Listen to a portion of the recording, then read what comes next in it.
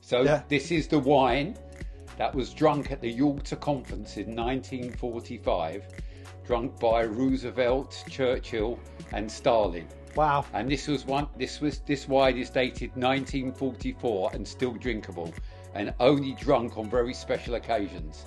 So, Paul, shall we have a taste? Yes, please. I think this is a special occasion. It is, yeah. Okay. Let's give it a go. 1944 wine, just a little drop. Wow, that's enough. Shall I go first or you go first? Well, you've had some before. I can't wait. Go on. Wow, it's very sweet. It smells like a sherry. It is. Wow. It's a fortified wine. Wow, Listen, try it. Enjoy it. In one or sip? Or? No, just sip it. Sip. Enjoy it. Sip it and enjoy it. Wow. That's pretty good for 1944. That's very drinkable, isn't it? Yeah, it is.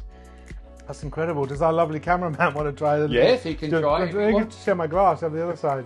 1944. I'll have some. Go on. I drank from that side. You go. Well, that's more than some. Did you see that? That's amazing. Finish that. Come on, you've got to finish it. Isn't that very drinkable?